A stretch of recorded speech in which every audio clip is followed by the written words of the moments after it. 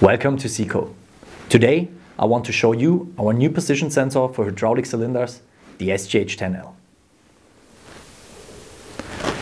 The new sensor SGH10L is our new position sensor for the detection of the position and the speed in hydraulic cylinders for measuring range up to 1 meter. The SGH10L have one major benefit: his unique lateral design.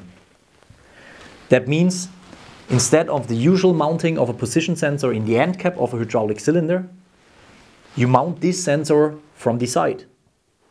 This gives you the benefit that you nearly do not need any kind of space for the integration of this sensor in your hydraulic cylinder.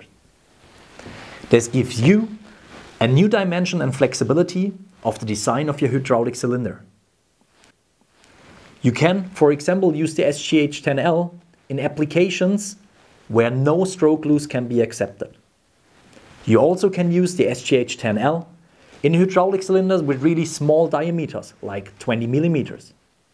And you also can use the SGH10L in hydraulic cylinders with a mechanical and position damping.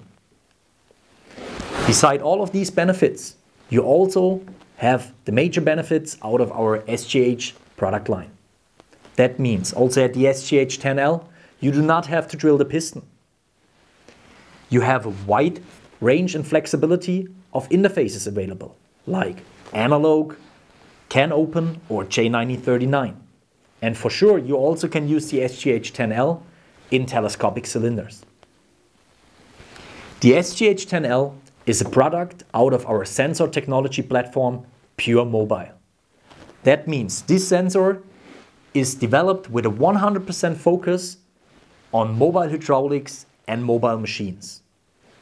Highest shocks and vibration resistance, EMC rating for construction machines, agriculture machines and forestry machines, and also a wide temperature range between -40 degrees and +105 degrees Celsius are available. This means the SGH10L sensor is the right sensors for all application in the mobile hydraulic and mobile machines where you do not have a lot of space available and where you have a harsh environmental.